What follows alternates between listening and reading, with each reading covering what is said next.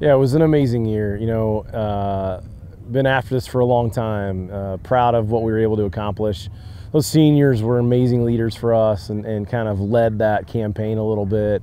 To pretend it wasn't a huge step for us going into the future is a lie. It was big. It's what we needed. We need a shot in the arm with some energy around here. It's a lot of hard work and commitment and dedication without much result in the win-loss column to finally get it and accomplish some of those goals on paper that we've been trying to do for a long time was big, and you feel the energy from it. The question quickly became the offseason, are we going to handle this right? Are we going to take a deep breath and relax, or are we going to use this juice and energy to go get the next step and get even better and work even harder? And I think that the thing I'm the most proud of is the guys have fully done that. From the day the horn blew in the bowl game and all the success that happened, we've been after it harder than ever. We've worked harder than ever, a more committed offseason than ever, and the best camp I've been around in my whole career. So a lot of excitement right now for sure.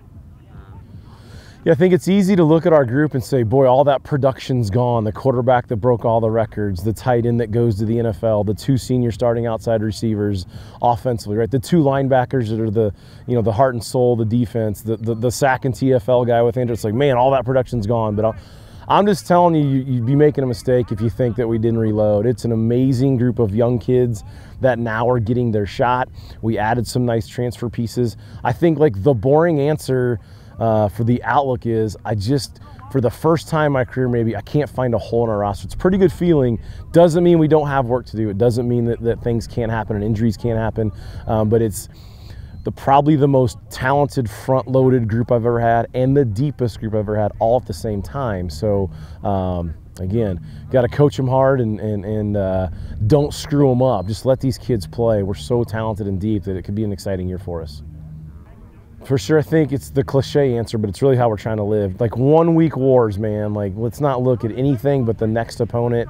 Because you're right, I think the different kind of challenge is, hey, they're going to be after our ass a little bit. You get a preseason national ranking, and you did all this stuff historically that a lot of people haven't done around here, and all of a sudden you got this mark on you. But it's a new motivating way to go play football. But really that stuff's great for off-season motivation. When we get in season, it's more about us, really. Let's make sure we're ready to play the next opponent. And like I said, I couldn't be more proud of the approach in camp and the energy and effort and dedication and kind of this, by the older guys, this known situation where it could be easy to relax, and we're just not going to let it happen. We're going to get after it even harder.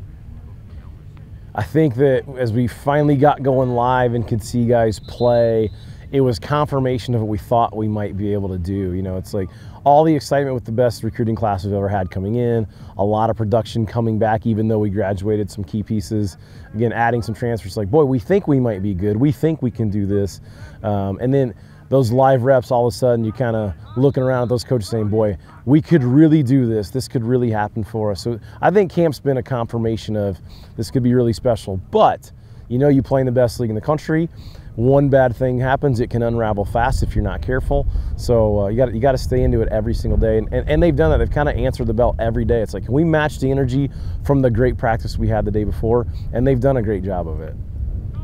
I think it'd be easy to take a breath and overlook these guys if you're not careful. I think they had a rough win-loss season last year, but this is a super good football team. They gave us fits in the first half. We're 17-7 at half, and one of the scores is a pick 6. And so we didn't exactly cram it down their throat to start the game. They returned an All-American linebacker, as good of a backer as I've seen on film. I thought their corners were great last year. They've added a transfer quarterback that can really play. They got speed in the slot position. They got 2 tailbacks that can really run. I would imagine, I told the team this, they're sitting there at their place saying they can beat us. They have belief and hope that they can beat us. So we better get our butts ready to play. I think we will. Like I said, we're hungry to play somebody else still. That camp feeling, you're still ready to hungry and go play another opponent, hit somebody else. But I'm impressed with them. I think they're well coached too. I think they're very well coached, and but it'll be exciting to go play somebody else.